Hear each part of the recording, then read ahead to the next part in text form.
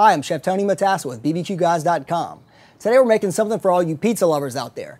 Now I went through all my old recipes to see what we already have done and what needs to be done for you pizza lovers, and somehow, and I don't know how you guys didn't comment in, but somehow we never made deep dish pizza.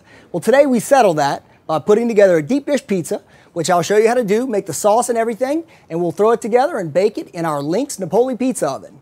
We'll begin by making the dough because it takes a little bit longer to rise a deep dish dough than a standard pizza. Let's get started.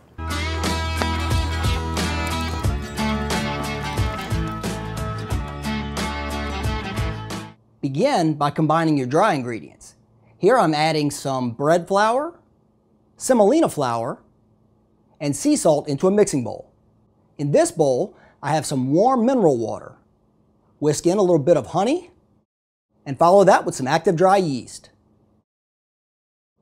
Set the mixture aside, and while the yeast activates, add some corn oil to some butter that is just melted.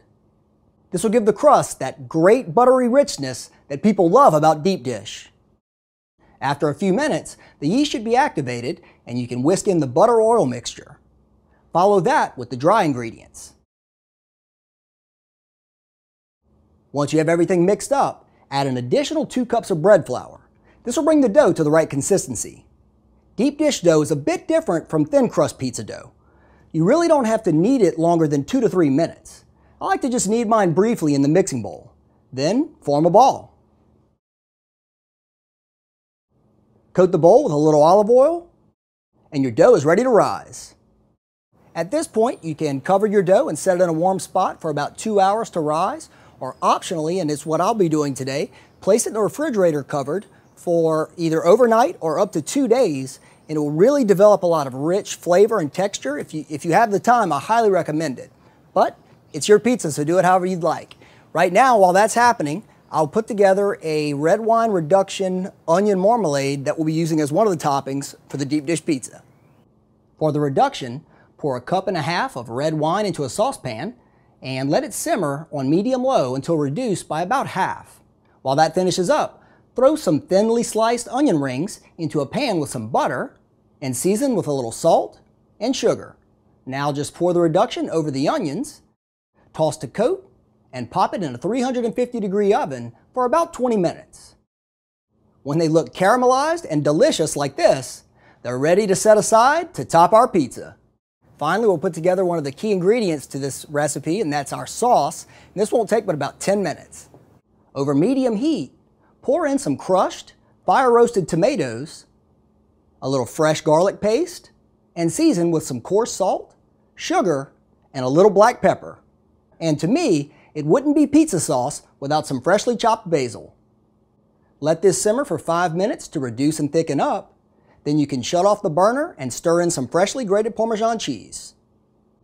It's time to build this monster pizza. Here I have a 15-inch cast iron skillet. Oil the bottom well with some corn oil so the pizza will be easy to remove once baked. Be careful not to oil the sides of your pan, it could cause the dough to fall. Place your dough in the center of the pan and begin pressing it out, working from the center towards the edge of the pan. You want the bottom of the crust to be between 1/8 and 1/4 of an inch thick. Then you can start working it up the sides. Just sort of press and bring the dough up the sides, allowing at least 1/2 inch from the top of the pan. This will keep the crust from burning. I also like to press dents into the base of the crust to help the center bake more evenly. We'll begin with cheese. Today we have some sliced mozzarella and provolone.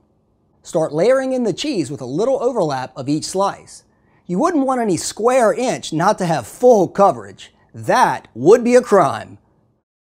After establishing a good foundation of cheese, spread on a thin layer of pizza sauce. For an essential deep dish ingredient, in my opinion, we'll add some Italian sausage. After you add a thin layer, press it all down so that we can fit the most toppings possible on our pie.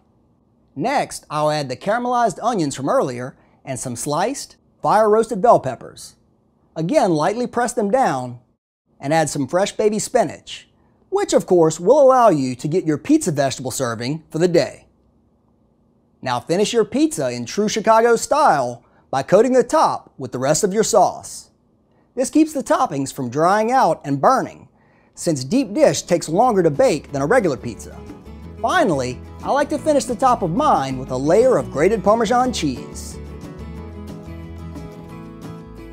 With my Lynx pizza oven preheated to around 500 degrees, it's time to get the pizza in the oven. Once your pizza's in, reduce the temperature to between 425 and 450 degrees. Keep an eye on your pizza while baking. Mine has been baking for about 20 minutes and is starting to brown up a good bit around the crust. If this happens to you, don't freak out. Just tin it with some foil until the last 5 minutes of bake time.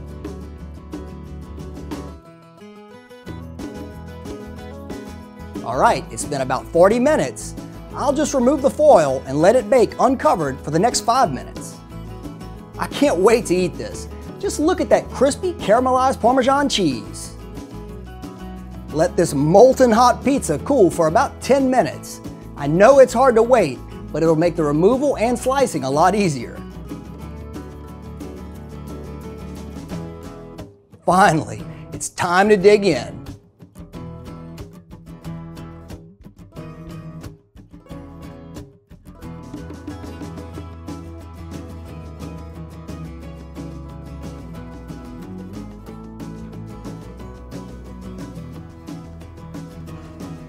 That slice of deep dish was like a little slice of heaven. I mean, finishing it off with a good bottle of wine and a nice cigar, it's almost like truly being in Chicago. Thank you for watching today. I hope you enjoyed it. Check back often to see our latest videos or subscribe to our YouTube channel. I'm Chef Tony Matassa, and remember, at BBQGuys.com, we smoke the competition.